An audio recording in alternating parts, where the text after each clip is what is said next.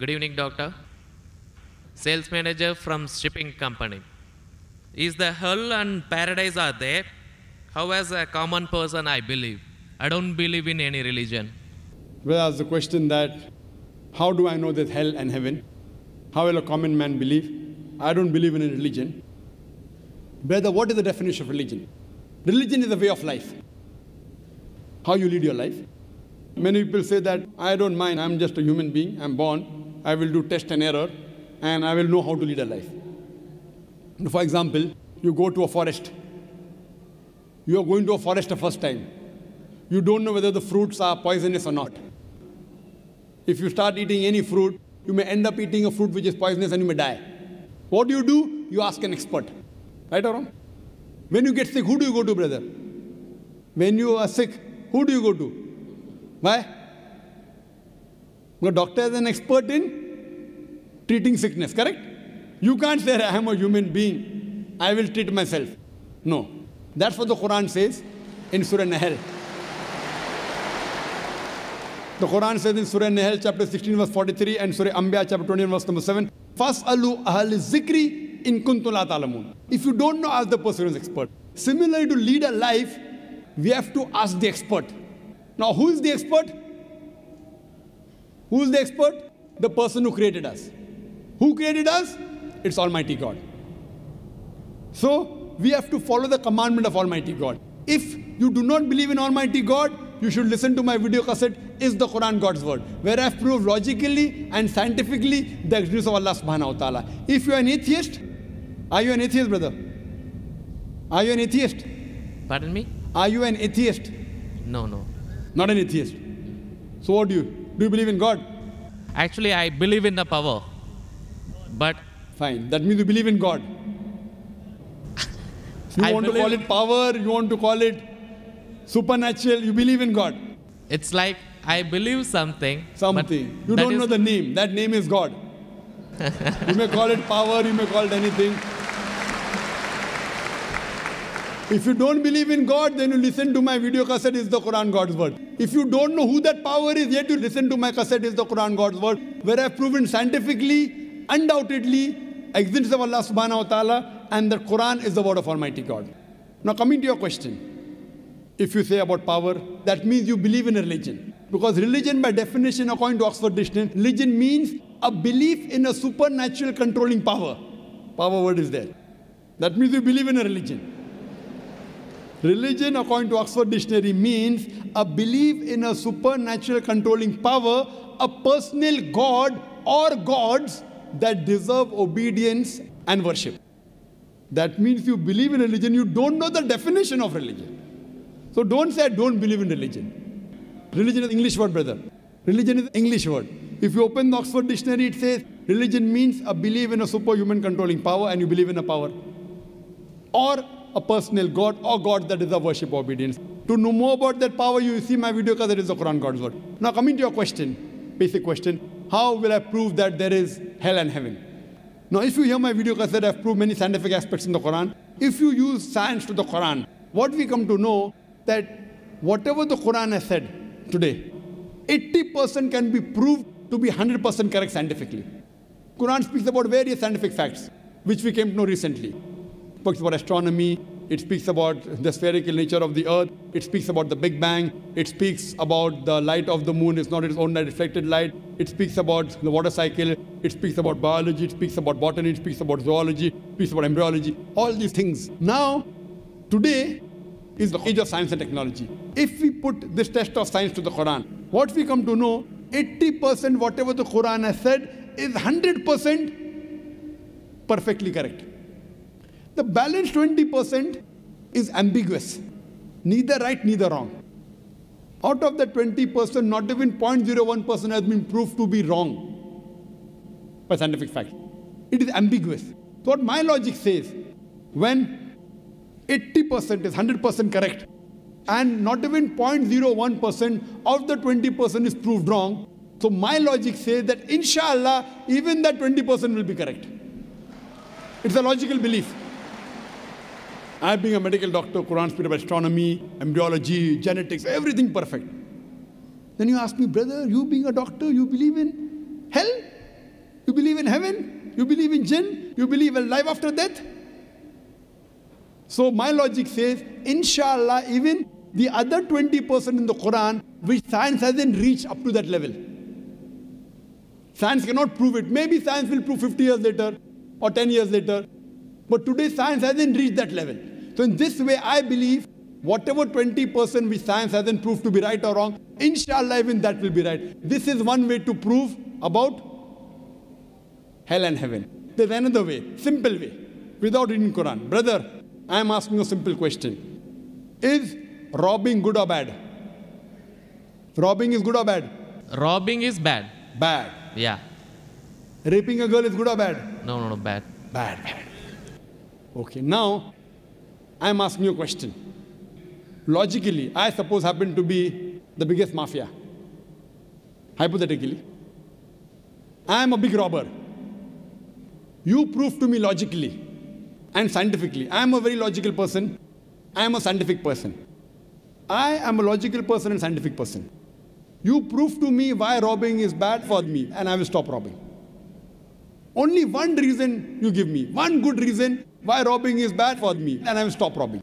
It hurts others. It hurts people. It hurts others. What difference does it make to me? If it hurts, if I rob 1,000 riyal, it is benefiting me. I can see movie. I can go to a 5-star hotel. What difference does it make whether it hurts others? Does it hurt me? I told you, prove to me why it is bad for me, not for others. I am least bothered about the others. Why is it bad for me? When I'm robbing 1,000, if it hurts him, no problem. What difference does it make to me? If it hurts somebody else, does it make a difference to me? I can enjoy, I can see movie. I can eat chicken biryani. I asked you, give me one logical reason why it is bad for me, not why it is bad for others. I am a big mafia. I am powerful. I am a scientific person, logical person. Prove to me one good reason, logical, why robbing is bad. I will stop robbing. Come on. Another try, brother. Another try. One more try.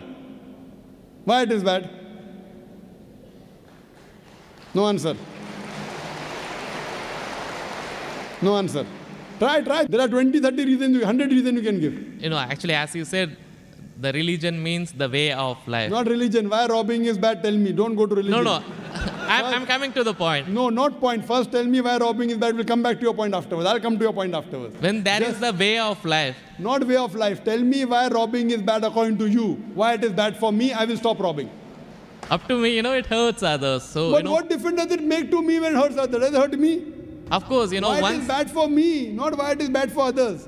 Once we come to the society, we have to face them. Okay, once we come to society, you have to face them. I'm facing them. What is what? Why it is bad for me? The society won't respect us.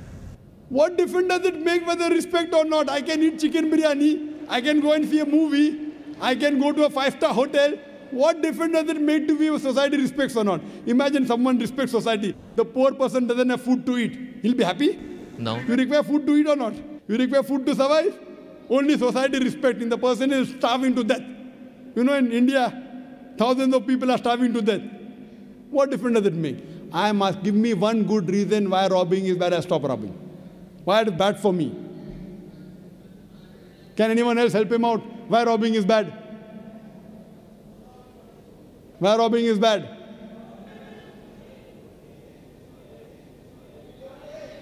There are various answers. I'll help you out.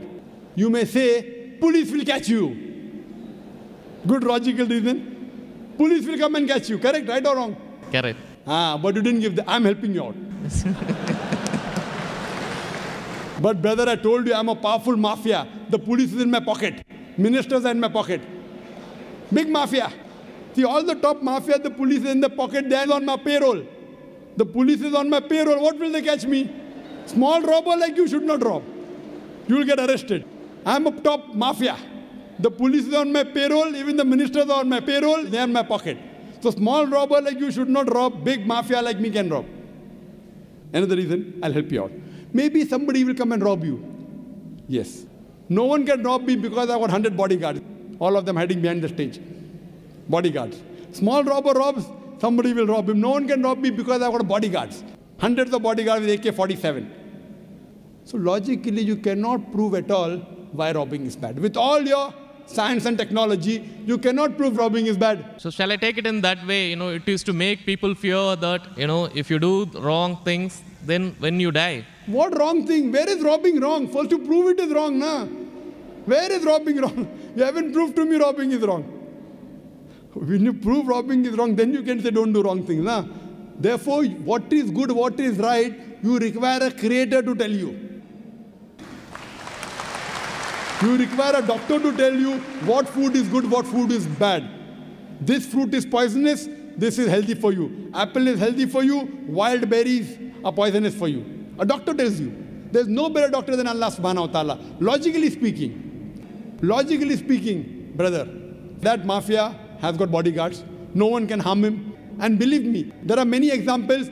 He dies a very comfortable death. But I am asking a simple question now, brother.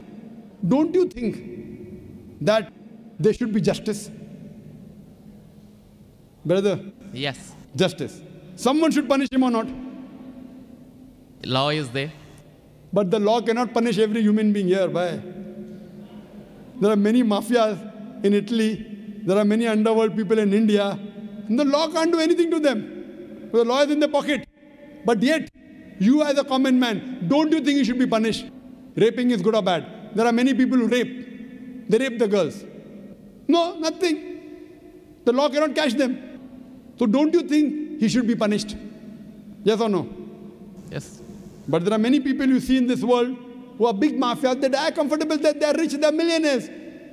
There should be some justice. The reply is given by Creator. Surah Al-Imran, chapter number 3, verse number 185. Allah says, Kullu nafsin dhaikatul maut. Every soul shall have a taste of death. But the final recompense will be on the day of judgment. This life is just mere chattels of deception. If there is no life after death, this life is of injustice. What we say that the total justice would be on the day of judgment. Our Creator Almighty God will give justice. I tell the person, fine, you may be a big robber. For example, you are that mafia, now I am a Muslim. No one can harm you. Police is in your pocket. Then I ask you, justice is required? Yes. If someone robs you, no one can rob you, agree. But don't you feel there should be justice? There are many robbers, there are many evils, there are many criminals who go scot-free. Unless there is life after death. You cannot prove robbing is bad. You cannot prove raping is bad. Unless there is life after death, no humanity, no book on humanity, no Mother Teresa, no Mahatma Gandhi can prove robbing is bad without the concept of life after death. Because I am asking you a question. Hitler. History tells us Hitler incinerated 6 million Jews. How many Jews? 6 million. 6 million. Suppose the law catches Hitler. What punishment can you give Hitler so that you can compensate for? He has burnt 6 million Jews alive. Can you give him any punishment? Brother. We have to put him in jail till his life death. Okay, will it be equivalent to burning 6 million Jews? Is burning better or putting in jail better? It's burning is, of course. So maximum you can do is burn him alive. But that will be equal to 1 out of 6 million. What about the remaining 5,999,999 people? What about that? What justice is your Lord going to do? But the Quran says in Surah Nisa, chapter number 4, verse number 56, as to those who reject our signs, we shall cast them in the hellfire, and as often as the skins are roasted, we shall give them fresh skin so that they shall feel the pain. If Hitler killed 6 million Jews, Allah says He can put him into hellfire and give him fresh skin again. 6 million times Allah can burn him. Not here, in the hereafter, in the hell. So only way I can prevent Hitler from killing 6 million Jews is tell him that here you kill 6 million Jews, Allah will burn you 12 million times in the hereafter. You can't give him that thing here. What you realize, without the concept of hell and heaven, you cannot prove robbing is bad. You cannot prove raping is bad. That's the reason our Creator Almighty God, who has created the human beings, He tells us what is good, what is bad for us. And He tells us the rules and regulations. This is called as religion. So first you have to find out which book is the authentic book which has been revealed by this Almighty God. And when you do research, you will come to it, that is the Quran. All the scriptures speak about Almighty God, and all the scriptures, they point out to the last and final revelation, the Quran, and last and final messenger, Prophet Muhammad, peace be upon him. Hope that answers the question. Thanks.